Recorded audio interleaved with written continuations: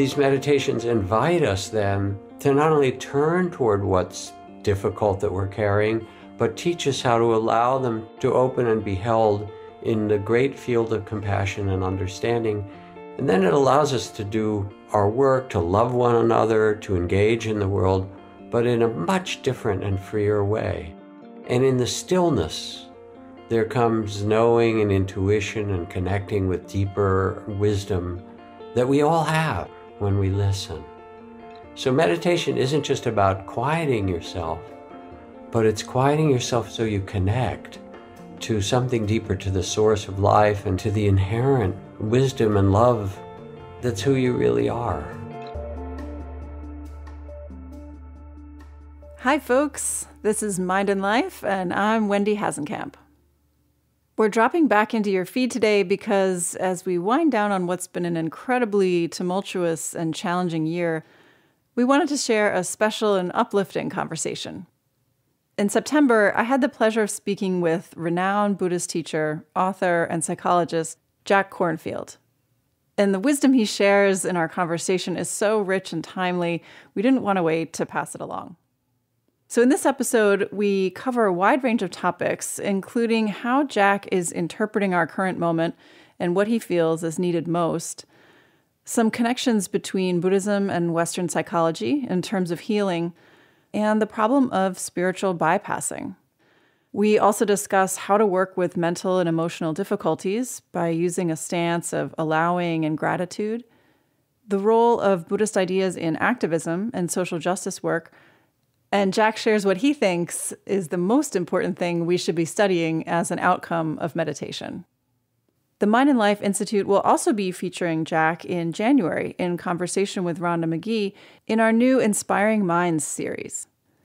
If you haven't checked it out yet, these are monthly live online conversations between contemplative researchers, practitioners, and artists, digging into some of the core issues we're facing in today's world. You can find out more and register for free at mindandlife.org. I'm really looking forward to the next one, actually, on December 16th, which will be all about embodied wisdom. Here on the Mind and Life podcast team, we are hard at work on season 2, and we're really looking forward to starting up again in January. Until then, wishing you a wonderful holiday season, and I very much hope you enjoy this conversation with Jack Kornfield. We'll see you next month.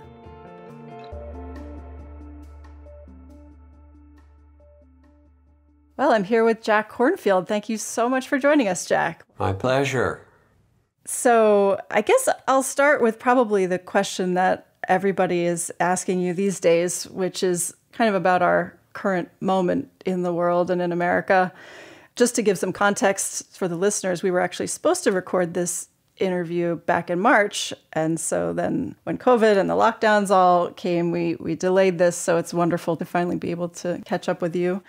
So we're about 6 months into the global pandemic of COVID. And here in the States, we've also been in a few months of kind of a reawakening, just for many, a new awakening to systemic racism and protests happening daily. And then, of course, where you are in California, there have been horrible fires for weeks now as a kind of just more evidence of the threat of climate change. So it feels like somewhat of a dire time, but also potentially a time of great transformation. So I'm just wondering how you're seeing this and interpreting this moment and what you think from your perspective is needed most right now.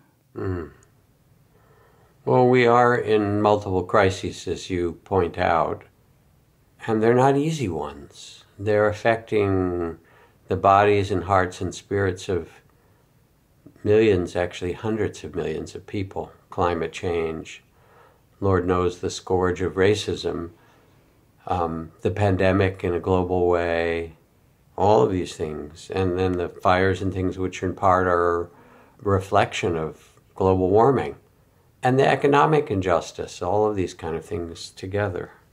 So I guess the first thing I would remind those who are listening is that we've been through these things before, that as human beings we're survivors, and we've been through earthquakes and typhoons and tornadoes and, tsunamis and pandemics. And we know how to do this. We're survivors as a species, and we're tremendously creative. If we were to say, what is true about humans, besides some badly behaved things, is our immense creativity. So we know how to do this and how to get through, and maybe even to use it to our benefit in the long term. What's needed first is clear eyes and a steady heart. When Zen Master Thich Nhat Hanh talked about the crowded Vietnamese refugee boats, he said when they met with storms or pirates, if everyone panicked, all would be lost. But if even one person on the boat remained steady and calm, it showed the way for everyone to survive. So this is really an invitation and a reminder to you who are listening that you become that person on the boat for your family and your community. And it's a kind of faith or trust that we have gone through hard things before, that this is part of having a human incarnation. From the Buddhist teachings, the very first noble truth is that there will be suffering in life. And no one who's listening can deny that in their own life. But it's also not the end of the story. There are causes for suffering, individually and collectively. The causes being greed and hatred and fear and ignorance, those kind of things that individually cause us tremendous suffering, the ways that we cling and grasp and hate and so forth. But they're equally the source of our collective human suffering. Life has ups and downs, it has pleasure and pain. This isn't about that. This is about the potential of the human heart to go through difficulties, which we will all have to do periodically, with the opposite of those, which are wisdom, generosity, love, clarity. And the beautiful thing is that there are practices and trainings to remind us and to awaken us to this possibility. So yes, it's a tough time, and we and people we love and just people that we learn about are going to be going through this. It's our time when people hate to stand up for love, when people are ignorant to stand up for clarity and truth, when people are hoarding to stand up for generosity and care. And the truth is that every hour on this globe, there are 1 billion or 7 billion acts or 10 of kindness and generosity, of a father putting scrambled eggs on the table for his children at breakfast, and a mother tending to the family, and people in business who are actually caring for those who come to work with us. The people who stop at the red light so somebody else can safely go through the green. The people who wait in line with some slight degree of patience so that the world can work orderly. Again and again, in a billion ways, we collaborate because it's who we are. We're actually family. And even though you feel the divisiveness and the ignorance or hate, and they're there, they need to be seen clearly, they're not the end of the story. They're the cause of suffering, and the teachings and the wisdom that's been passed down is that we can take a different path, the path of compassion, the path of interdependence, of seeing our connection. And this makes me hopeful. And I'm also really hopeful for the younger generation. They are terrified, like, oh my God, what are these so-called grown-ups with little air quotes around them? What a mess these blank blank have left for us. We got to get on this. But I have tremendous faith in the spirit. There's the Greta Thunbergs of the world, but there's hundreds of millions of them in standing up politically and musically and, academically. And there's a whole generation that's going to meet these challenges and first say oy vey, or whatever the Sanskrit word is for that, dukkha, and then say, okay, we're going to do something. I sort of went all over the map with that question. That's great. You mentioned practices, that we can do to help us through these times. There's, of course, so many different kinds of meditation. Are there particular styles that you find have been helpful for people? Well, this is a podcast for Mind and Life, which I really love and respect as a board member and a supporter for many, many years. And one of the things that Mind and Life has done in the last few decades is to foster an entirely new scientific field of inner life, of contemplation, also compassion and empathy.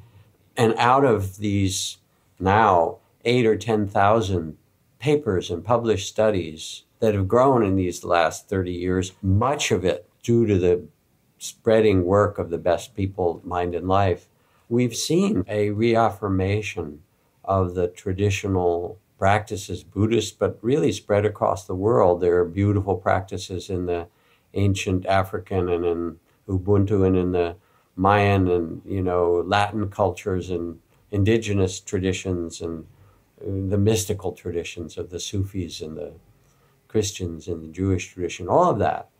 The central practices that Mind Life has fostered in study have been those of mindfulness or mindful loving awareness, which is what I like to call it, of compassion and loving kindness and so forth.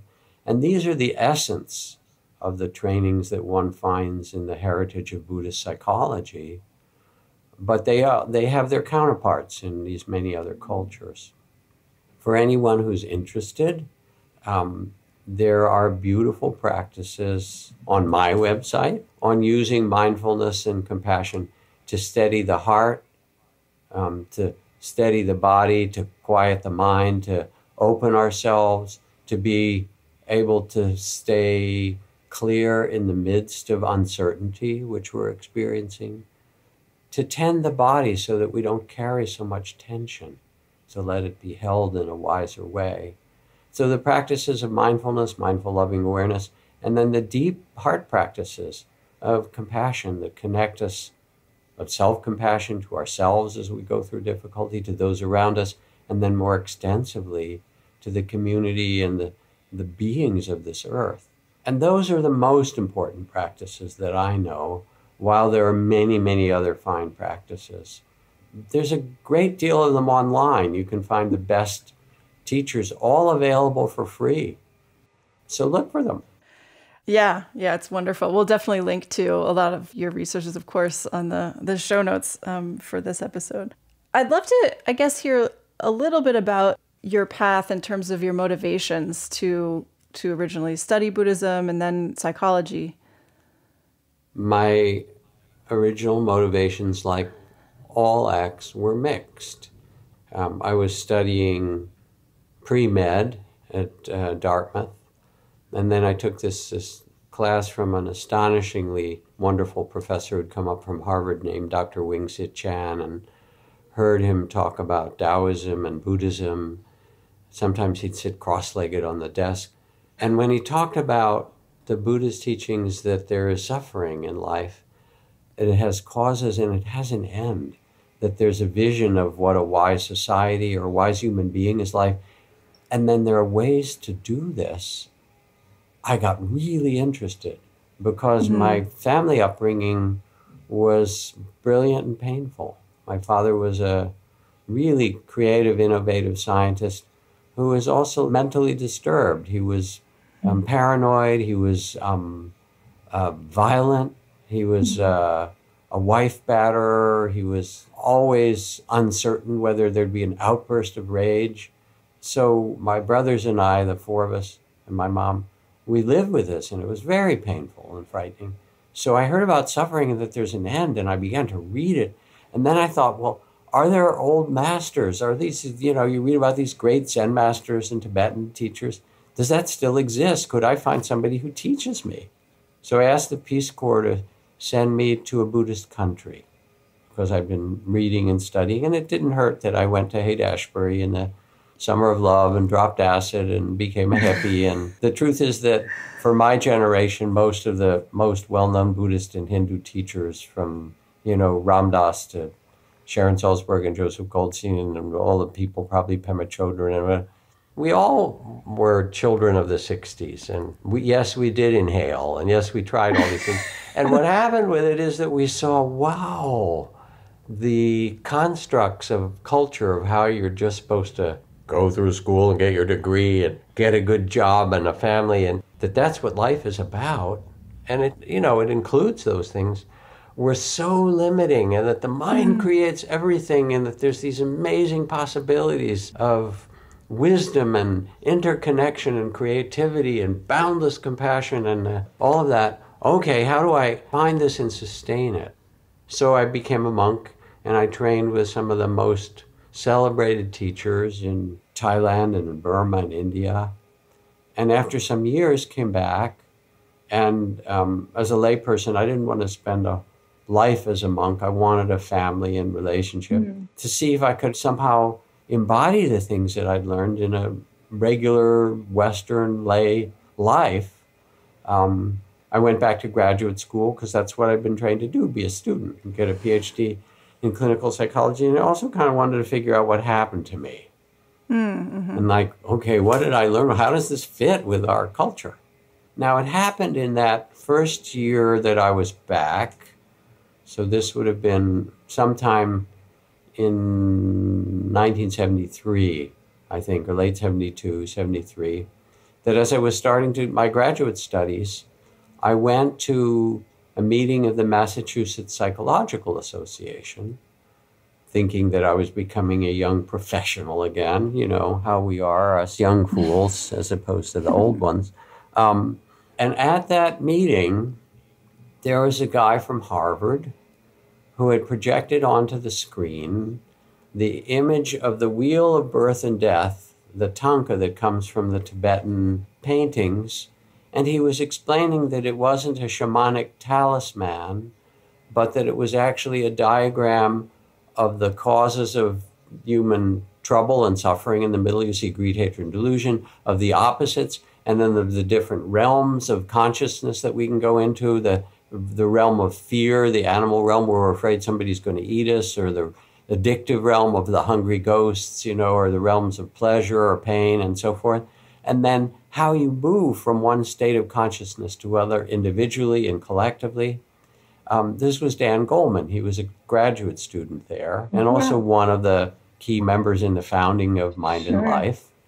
And Danny, who I got to meet, I told him I'd just come from the training I had in the Buddhist monastery. He said, come over and, you know, meet some other friends. So I went to the house where Danny was living, I think, actually, this huge extended house of many people, almost like a commune, of David and Mary McClelland. David was a motivational psychologist who was the chair of the Harvard Department of Social Psychology. He's the one who had hired Ram Dass and Tim Leary and Richard Alpert, and then fired them later for the LSD things they were doing. And Danny was in his department and as a graduate student, and Richie Davidson was an undergraduate. So I met all those people, and then they would have soirees in the living room, and there would be the Lama Chogyam Trungpa, or there would be Krishnamurti, or there would be Ram Dass. And at one point, Chogyam Trungpa, with a drink in his hand, which was his usual MO, said, we're thinking of starting a Buddhist university, the first Buddhist university in the West, Naropa. And I talked about my training. I was working on a book of the meditation practices of a dozen of the most famous masters in Thailand and Burma, so that people could understand the variations in training, and showed it to him. And he said, great, we need someone to represent Theravada in the Southeast Asian tradition. Will you be on our faculty? So that started me in a summer with Ram Dass and Sharon Salzberg and Joseph Goldstein teaching. And that was a summer where we had 2,000 people under the stars in the mountains on the edge of the Rockies. And on one night, Chogyam Trungpa would give serious lectures about Buddhism and how you have to face the suffering of the world and be straight up about things and, you know, sit up there wearing a tie and drinking a lot of sake. And then on alternate nights, Baba Ram Dass, who in those days was still, you know, white robes and wearing a beard and, you know, bells and whistles and beads, would be chanting to the gods, and we'd be dancing and he'd talking about love, and everybody was loving each other. And then Chogyam Trungpa would say, no, this is serious. And then Ram Dass would say, no, we have to love each other. And the 2,000 people were part of this big circus of awakening that was a kind of Woodstock event, if you will, for part of this movement that now has spread so widely. And mostly it's spread widely because we're in a culture that needs spirituality that's not just about belief, the old religious beliefs, but that people in this generation are really searching for ways to live wisely, to deepen their own understanding and compassion and love, no matter what tradition you come from. And that, combined with all the science research that Mind and Life has fostered, people begin to realize, oh, in education, we can teach our kids social and emotional learning, and they're happier and healthier. And what do you want for kids but that they be happy and they're more successful? Or we can use it in business, or we can use it in athletics. And then you see the Seattle Seahawks when they're getting their Super Bowl rings, or the Chicago Bulls and the LA Lakers when they win the top teams, and people like the mindfulness coach George Mumford, who work with all these athletes who are using these trainings to help them understand how they could live and fulfill themselves. And so it's not just about ambition and fulfillment, but it's really about a deeper sense of love and fulfillment. And the culture's been longing for that. And so now it's spreading widely. So that's a long answer to where I started and how the movement somehow grew out of it. Right. Yeah. It sounds like an amazing time back, especially in Cambridge. When I spoke with Richie Davidson, he was talking about those same evenings in the living room and learning to practice with all of you folks. So was that all happening? You said you were in graduate school for psychology. And then did you develop a clinical practice? Yeah, I started to do both. After Naropa, Sharon Salzberg, Joseph Goldstein, and I, people were inspired by the practices and teachings that we offered. And they say, could you lead retreats? Could you offer us the kind of training that you had? And so we began to rent Boy Scout camps and facilities out in the country. The first retreat that Joseph and I taught on the East Coast had Ram Dass and Danny Goleman and Mark Epstein, and John Kabat-Zinn came, Trudy Goodman. They were all students in that retreat together. So there was this whole posse of us. And then after a year or so, people said, we need centers. We need a place that this can happen ongoing. So we had the support of friends and were able to buy an old Catholic monastery that the church didn't need and couldn't afford. And they more or less gave it away to us because they couldn't afford to pay the heating bill for this empty place that had 100 rooms and 80 acres and a swimming pool and tennis court. So we got it for $150,000. And gradually, without our doing it, as Sharon likes to say, we did it all without adult supervision, basically. We were in our 20s that so many people became deeply interested and moved and changed. There's something about going on a retreat, if you've never done it, where you take a week or 10 days and step out of your life. And every wise culture knows this, that there's time to go into the mountains or the desert or go be by yourself and step out of your roles and your work and your family obligations and listen to your heart and listen to your place in the natural world. And in doing so, to find a deeper connection to your own heart and life and to the world around you. So when you go on a retreat, you get to do that. And you get the support of other people. You get some instruction on how to be attentive to your body, to the emotions that come, to all the thoughts that stream through, and to learn how to be present for your life, but also that you're bigger than the usual stories that you tell or than the sweep of emotions that come and go, that who you are is much bigger than that. You are actually the consciousness that was born into this body, the loving awareness itself. And then you learn how to navigate it with a greater sense of freedom and joy and compassion. And you bring back what you've learned, the connections to yourself, the natural world, to all those things that are so deep in you, then you bring them back into your life.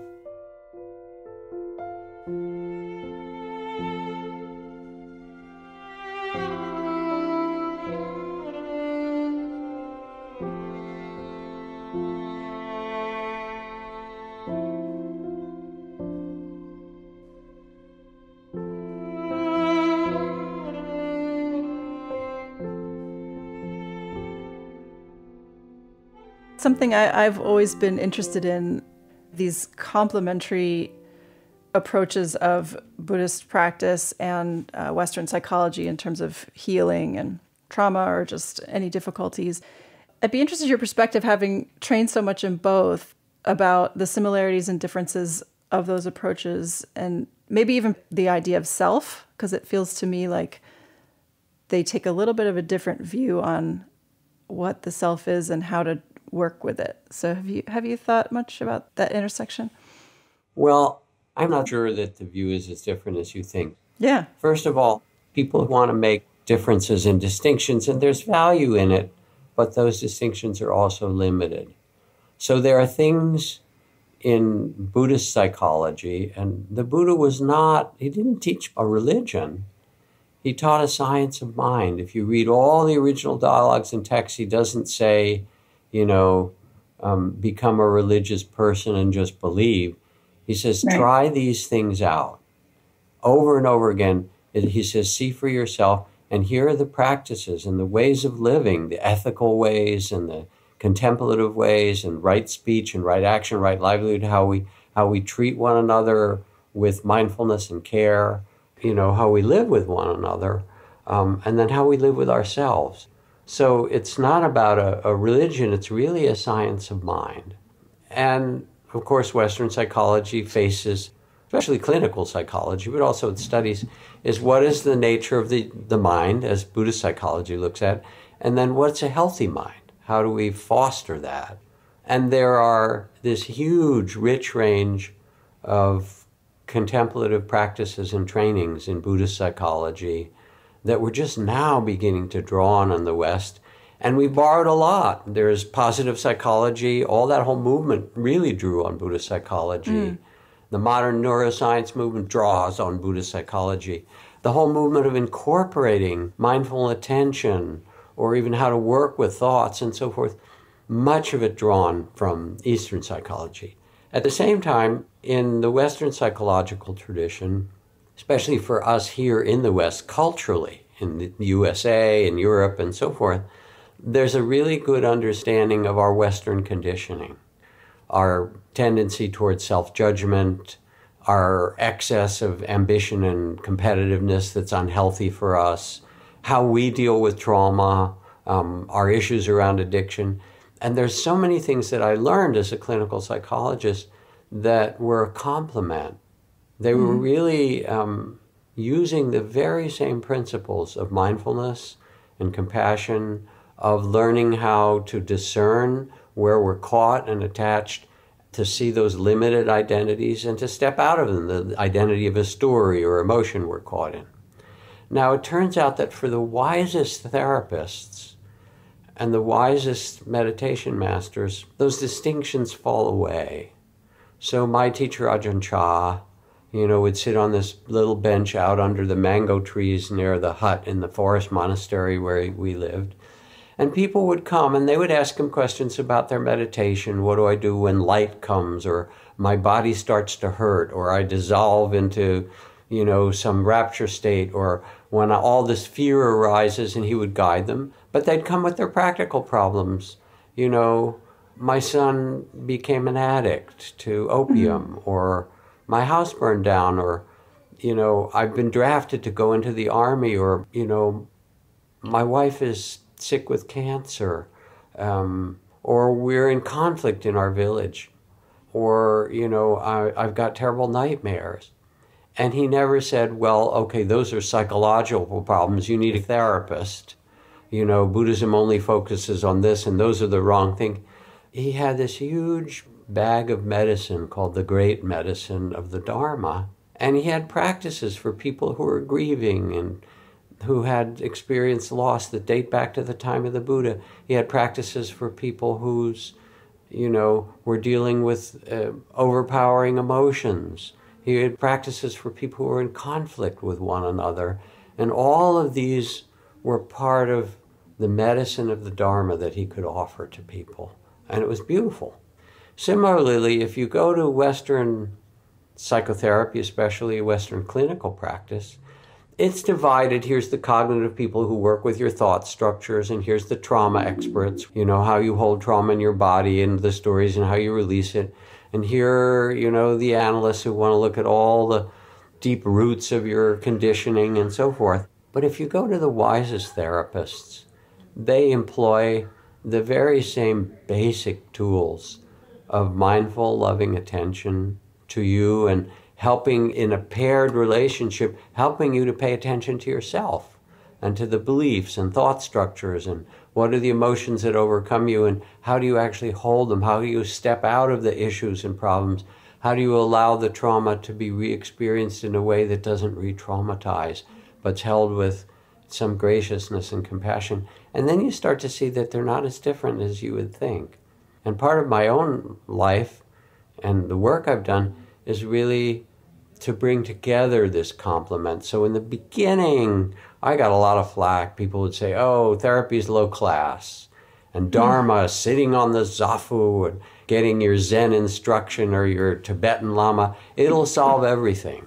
But then you'd look at those lamas and mamas and, swamis and whatever, and some of them were great, and a bunch of them had a bunch of problems. And now I could tell you the names of the therapists of a lot of the great teachers that we know, because they realized they actually needed help dealing with stuff, and that the tradition had also allowed them to do a spiritual bypass on certain things, or not deal with things so well.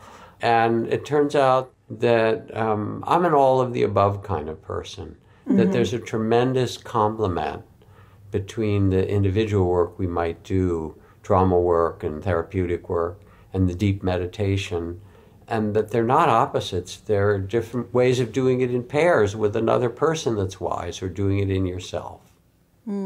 Yeah.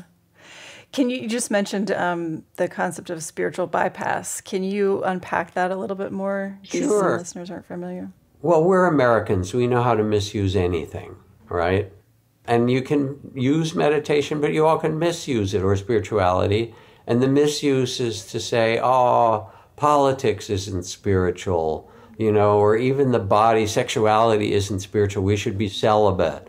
Or, the problems that I went through, the conflicts that I had and so forth, that's not really spiritual. I should just think about being one with everything and practice love. It's a great thing to do. And the fact that my family is furious at me because, I misused the family money and, I didn't respond and I wasn't there when my aunt was dying and whatever. Oh, that's not spiritual. I'll just sit and meditate. So you use your spiritual life in some way to step out of the reality, to bypass it, instead of realizing that the trauma and the pain you carry is actually a gateway to deeper compassion. That is a gateway to becoming more human and more fully present, and actually to a kind of liberation. I think that's such a key insight, and it's something I really appreciate about the way that you teach, and also probably a link between Buddhism and psychology. Part of what I heard you pointing to was kind of the emotions and the struggles that we carry are in fact the gateway and not to be avoided. And I feel like in your teachings it's so valuable to acknowledging and facing and allowing those difficult emotions or experiences that are there, which is, also relevant, of course, in the psychological therapeutic path. So I don't know, do you have thoughts on the importance of that kind of acknowledgement and allowing? Yeah, in a certain way, they're hardly different. It's our human life that we have to pay attention to. And if we want to be happy, if we want our heart to be free, if we want to love, which maybe is in the end the big question, all of those ask that we take our human incarnation without a bypass as the place to embody those qualities of compassion and love. It's not someplace else. It's not in the Himalayas. It's not in some cool Zen or Tibetan practice or something like that. So I've been getting a lot of calls in these last months from foundations and big corporations and first responder groups and people all over who are tremendously anxious about the uncertainties that the pandemic and the fires and the, climate change and racial justice movement, all those have just thrown so much at us. And many, many people are suffering because they've also lost their jobs or lost their homes or lost security. And the practices that I start with, which are these core practices, are to have people begin to close their eyes and sometimes to get themselves rooted or to become a little bit more steady in some way, and almost envision that they're a great tree that can send roots down into the earth, or that they're sitting on the earth in some way, so that they have a kind of inner strength or resource. And then with this mindful, loving awareness, we go through first your body. What has it been holding? Where are the areas of tension? What's the trauma that you're carrying?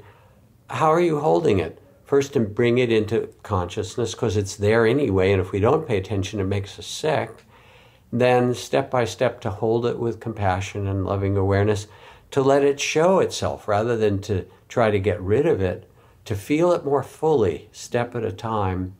And as you let it open more and more, it starts to dissipate and release, because the things that are closed is what makes us sick or stuck. And then you start to realize that this movement of allowing for things to open with loving attention allows the body to unfold in amazing ways. And of course, in meditation, that it can lead to the deepest states of the body dissolving into light and joy and bliss, those kind of things for anyone who's interested.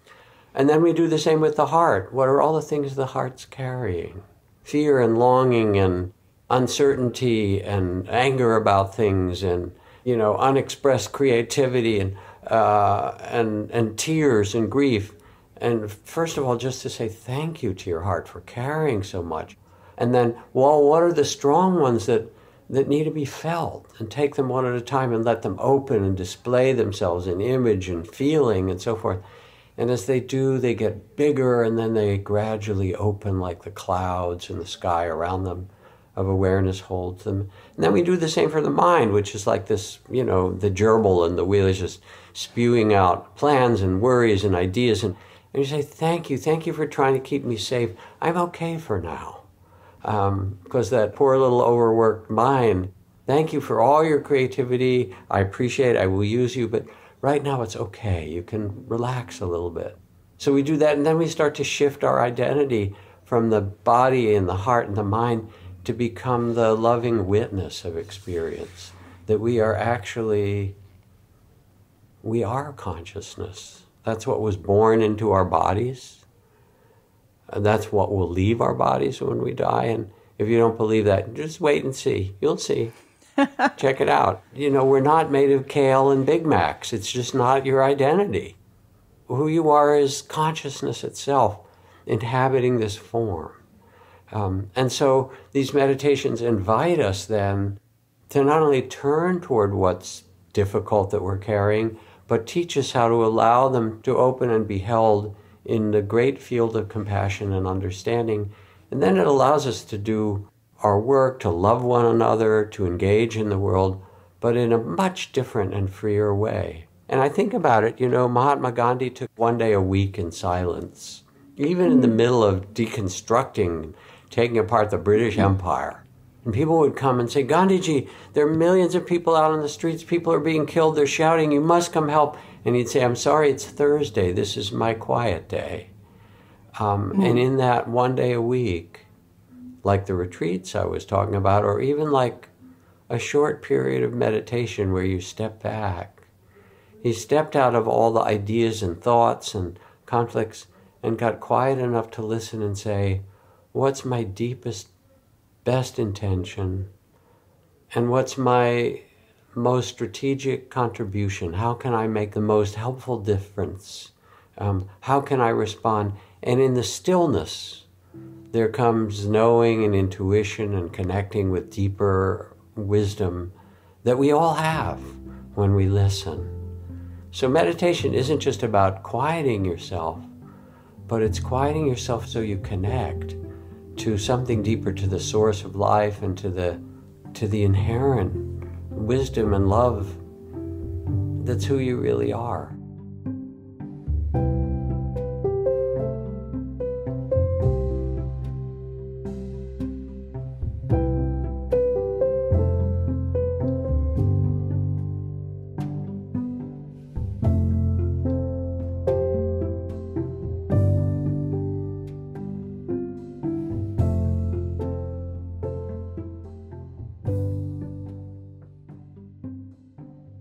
Something you were saying about the way of checking in with the body, the heart, the mind, and seeing what's there and kind of naming and allowing that, accepting that.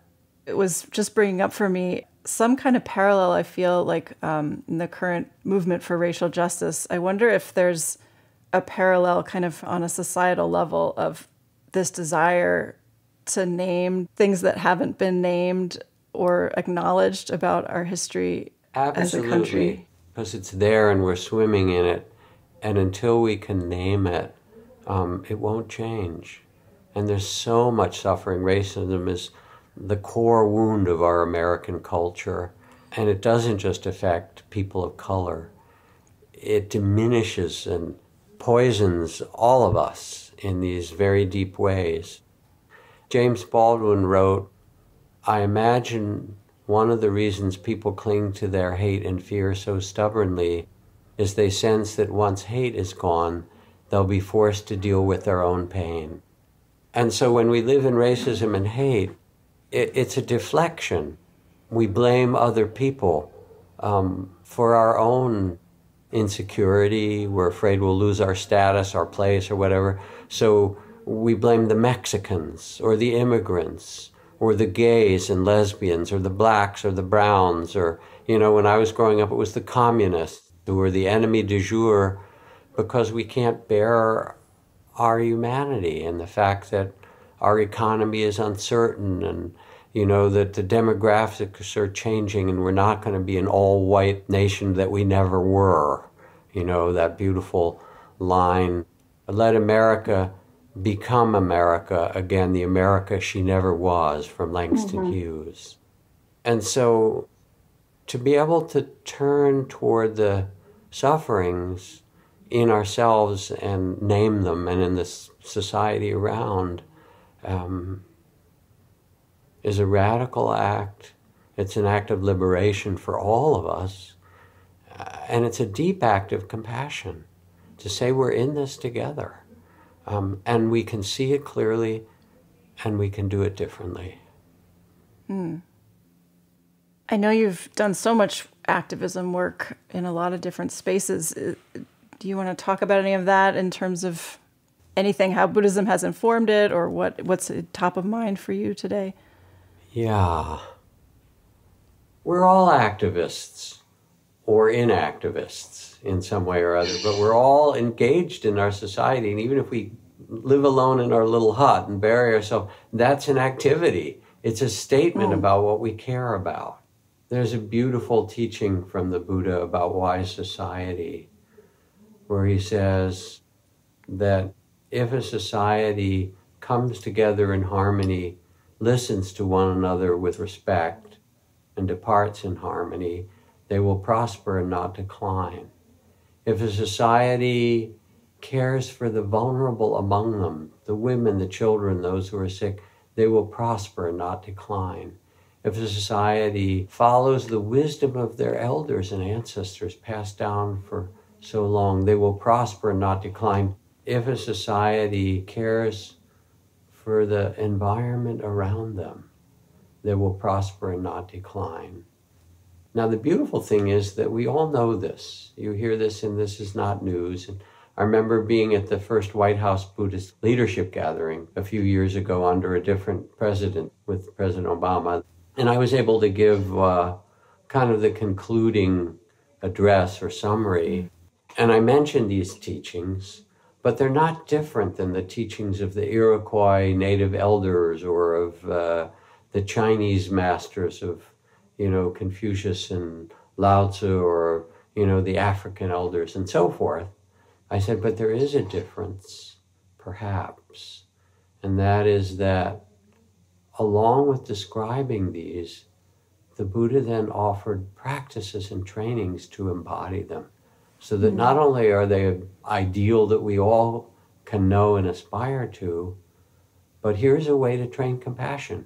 And we can put it in every school in America, social and emotional learning, so our children really feel that interconnection, as maybe happened back in days that were, again, part of a more indigenous or earlier world. There are ways to train attention to one another. There are ways to solve conflicts. Here are the practices for it. For activism, because this is a time that really calls us to stand up, and if you look again in the Buddhist history and the stories that are told, the Buddha actually stepped out to try to stop wars and battles and spoke with the kings and ministers that he felt would listen to him about the ways that they were being misguided and how to tend their kingdom and their people.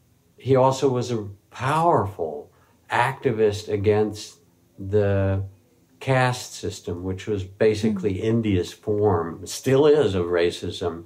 Primarily those who are darker skinned, because there's a colorism in it, between the Brahmins and the lower caste and the untouchables. If you can imagine, even now being born in an untouchable body in India, in the rural villages where this still holds sway, if your shadow passes over the food of a Brahmin or someone who's a higher caste, it pollutes it and they have to throw it away. So imagine some little girl walking along and even just her shadow is a pollution.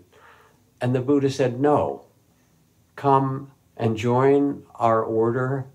And he gave ordination to those who were the outcasts, the untouchables as they're called. And then he ordained some of the princes following that, which meant, since the hierarchy is in the order of when you ordain, that these great princes had to get down on their hands and knees and bow to the person who cleaned the stable or was the untouchable in the kingdom. And he said, no, when people ask him, nobility is not by birth, not by status of where you were born or what family. He said, there's only one true nobility. It's the nobility of heart.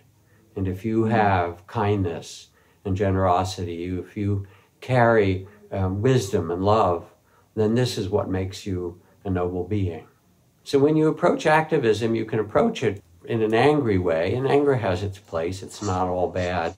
But there's a whole other way to approach activism, because that both burns you out, and we've had tons of burned out activists come on our retreats. Yeah. And it also creates its opposite. If you get really angry and violent, then what do you expect in return? Molly Ivins, the great activist from Texas, she says, when you go out on the streets, when you become an activist, don't forget to have fun doing it. And then tell everybody else that this is something you can do for fun. Now, that's kind of an astonishing thing for her to say. Yeah. Because people get so damn self-righteous about it. But actually, every side has some points. No matter how terrible, every side has underneath something that needs to be felt or understood or recognized or listened to or even respected in some parts. I mean, some of them may be very destructive, but there are other points. And I remember being in one of many, many demonstrations with my daughter, who runs a beautiful nonprofit organization. She's a young Berkeley lawyer, and she and a bunch of her compadres were at the San Francisco airport helping the protests in the early years of the Trump presidency against people coming in from these predominantly Muslim countries. 2,000 people in the airport. At our gate, there were like 400 people And all these young lawyers, her work is to get asylum for people from around the world whose lives are in danger. Her place is called Oasis Legal Services, and it's an oasis for these people, like a gay guy from Uganda who'd be stoned to death if he went back. Right. So we're all there, and people are shouting with their signs, no ban, no fear, refugees, welcome here, and the usual kind of demonstration. And in the middle of our demonstration at that gate, there was a New Orleans jazz band. And so the drummer kicked in and he gave us a little rhythm for our chant. And then the trumpeter played a riff on top and the sax player played some melody. Pretty soon we were going, no ban, no fear, refugees, welcome here. And made a whole tune out of it. We're all singing. The cops start smiling. The security guards are dancing with us. We were there. We were standing up. We were not going away. It mattered to us. We were going to be there until these people got their freedom. But we were doing it with love. We were doing it artfully, and it changed the entire dynamic. So yes, go out on the streets, or yes, I've got a project to get all the Buddhist and yoga teachers of America to get their students to help people in their communities out to vote. Do it, but do it out of love. That's what's infectious, and that's really what changes us. Oh, beautiful. I love that spirit. I'll just ask one final question as relates to contemplative science, actually. I feel like oftentimes in the field, we're not necessarily measuring the most relevant outcomes. And sometimes it's because we don't necessarily have good ways to measure them. But from your perspective as a teacher and in your students, what would you say are the most important changes that you see that we could try to measure as a field to get a sense of the development on this path, or just the main outcomes from meditation that are most important? Well, I'm going to put it in a very colloquial way first. If you want to know about a great master, some Tibetan Lama or some great Zen master or some great, meditation master of other traditions, talk to their wife or their husband, because that's really where the measurement matters.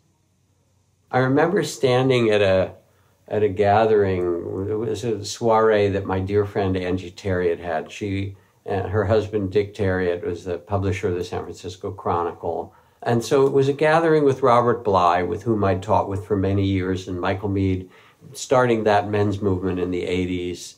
And I'd just come back from being at one of the events in the woods that we led for many years, many of them with kids coming out of street gangs and things like that, to get them to have an initiation or a different experience of how we could live together. And it was the wife of one of the celebrities that was there, who was a very strong feminist, saying, it weirds me out that these men are going out in the woods and beating drums and, there's so much trouble with men anyway from the feminist perspective, and this is just it's all going to make it worse. And what are they doing out there? And then my ex-wife spoke up and she said, I don't know what they do out there, but he's a lot nicer when he comes back. So this is the measurement. Yes, we can dissolve the body into light. Yes, we can go into deep samadhi and change our breath and lower our pulse. And yes, maybe we can even get deeper intuition and feel into the emotions and minds of others and all those kind of cool things. What matters? Do we love well? Are we humane and decent human beings? That's what we need to measure. Yeah, that's fantastic. I think there's been such an emphasis in this field of merging the what's generally called the first person and the third person perspectives, so kind of subjective of your own view, and then the third person like scientific view, like neuroscience or other sorts of measurements like that. But what you're raising up is what we sometimes call the second person view of just another person, and that's it. So important. Thank you. There's where you get the real story. Yes, we need to weave that into the research. Well, thank you so much, Jack. This has been amazing. I really appreciate you taking the time, and thanks for all of your wisdom that you're sharing in the world. My pleasure, and I'm so appreciative of Mind and Life giving birth to this whole field of both contemplative science and neuroscience coming together, Eastern, Western, and in some ways also to the field of affective neurobiology, to the whole field of emotions and so forth. Mind Life has really been at the forefront with His Holiness the Dalai Lama and Francesco Varela and Richie Davidson and all the other characters that we know who've been part of it. And this is a great treasury that we have as human beings to draw upon, and now bringing the treasure house of the contemplatives together with modern science. We need it because it's so obvious that no amount of outer development of the artificial intelligence and internet and computers and nanotechnology and biotechnology and space technology are going to stop continuing warfare and racism, and economic injustice and climate change and environmental destruction, because these are all rooted in the human heart.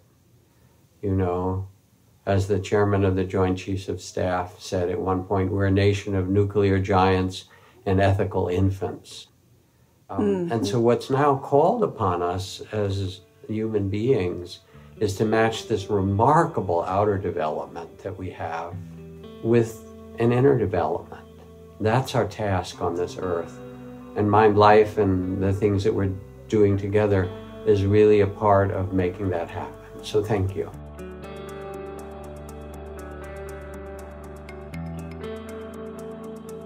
This episode was edited and produced by me and Phil Walker.